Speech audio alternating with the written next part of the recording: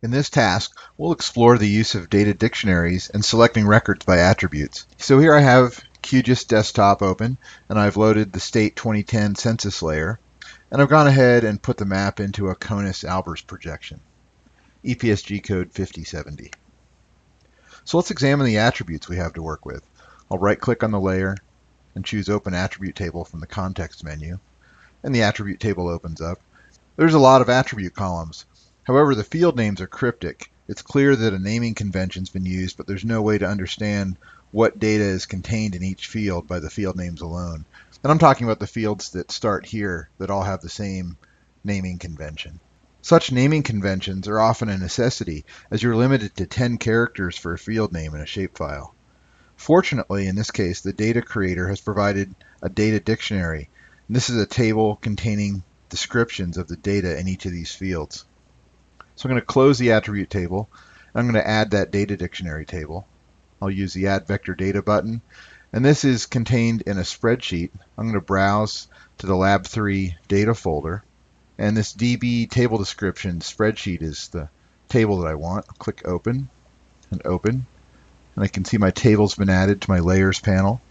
So I've been asked to map the male population under age 5 for the lower 48. To determine which field contains that data in my State 2010 census layer, I'm going to open up this data dictionary table by right-clicking on it and choosing Open Attribute Table.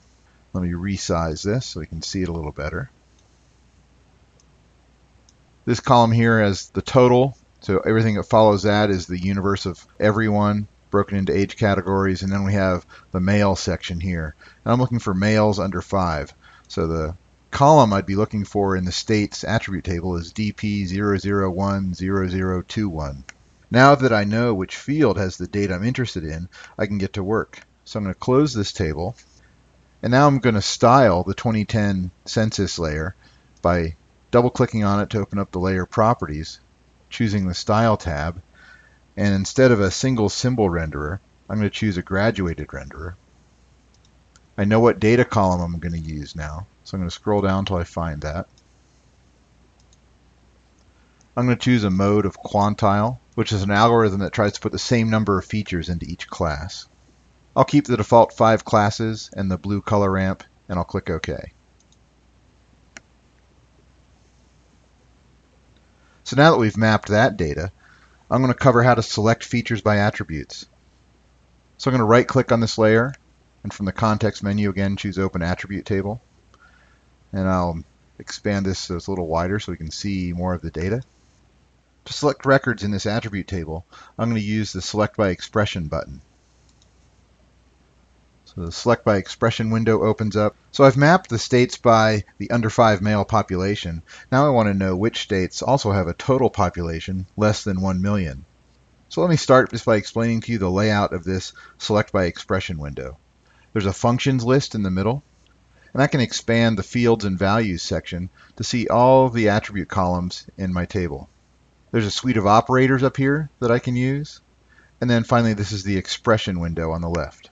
Double-clicking on fields and operators places those objects into the expression window, and it's best to build your expression this way instead of trying to type it into the expression window.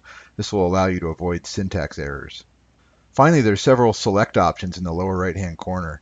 By default, you'll create a new selection. However, you can choose to add an already existing selection, have records removed from an existing selection, or select from an existing selected set. So to build my expression, first I'll need to refer to the data dictionary to see which field contains the total population. I've gone ahead and done that. It's field DP0010001, which is this one right here. So I'm going to double click on that column to add it to my expression window. And then I'm going to use the less than operator. I can expand operators and find that less than operator here. Double click on that. Since I want a specific numeric value, I'll just type it in here, 1 million.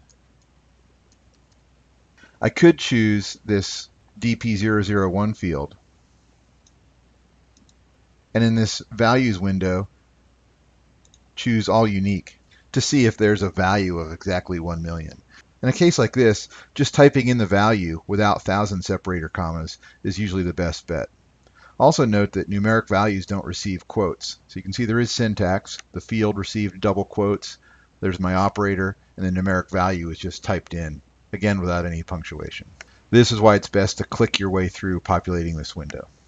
So to select those records, I'll click the Select button, and I'll close my window.